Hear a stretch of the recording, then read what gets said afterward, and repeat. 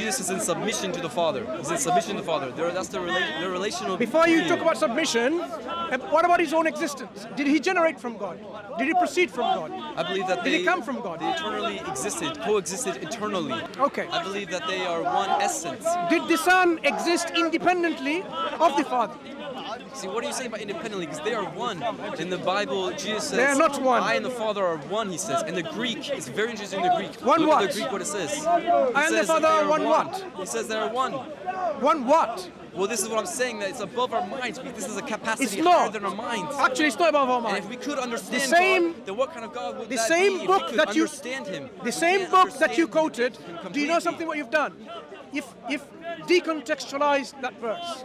How do I decontextualize that verse? Because in the same book, Jesus says to his disciples, just like I and the Father are one. So what is he referring to when he said I and the Father are one? He says, just like I and the Father are one, you will also be one with us. So now, if Jesus and the Father are one makes them one God, and now we have the disciples, part of this Godhead. I don't see a problem with that. Why is that a problem? Because you decontextualized the verse, and I gave you the context. You took another verse in a completely No, I gave you the context. I believe what you said was John 17, and what I'm saying, I believe is in John 10 or some kind of chapter before. I gave you the context. But what I'm saying is, when he says, just like I and the Father are one, so shall you be the one with us. That means there also be one in divinity. Ask a pastor on church. It has to mean that. I believe that Jesus can maybe use that in different ways. The oneness. That was like. No, he says just as. That was like 4 chapters later. No, he says just as. You see, when we give examples, just as I am this, so shall be. This is the same meaning intended. This is how we use English language. You're focusing on little words, but I believe that. Not little words. I don't see. I focus on the context. The context. Context is important. Look, if you want to look at the context and look at the whole book. The whole book says Jesus was dependent on the Father. He says, I can of my dual self nothing. And look you know what else the book says? It says, in the beginning was the Word, and the Word was with God, and the Word was God. And the Greek is clear that John is saying that this is God. And then what else also says? Let's address that very quickly. The Word was God.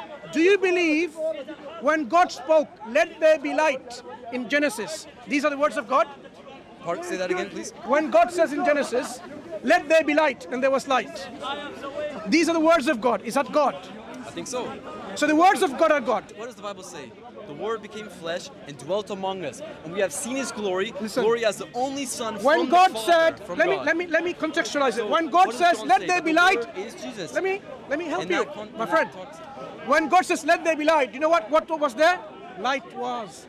So light became. Is that like God now? When God said, let there be mountains, let there be seas and fishes and animals. Wait. When animals transform by God's command, let there be, does that mean whatever now become flesh, like flesh of an animal, flesh of a plant, whatever that is, like material? Have they become God now? I don't know why this is. I am saying your understanding of the text is that when the Word of God materializes into something, manifests into something tangible, that becomes God. The Word of God became light, became sea, mountains, animals. Does that mean they're all gods now? Do you believe Torah, the 10 Commandments, is the Word of God? Torah, 10 Commandments? Yes. And is it God? The Word of God, is it God? I believe the 10 Commandments are the Word of God. Is the Word of God God? That's what I said before. Is the Word of God God? Yeah. That's what you're trying to imply.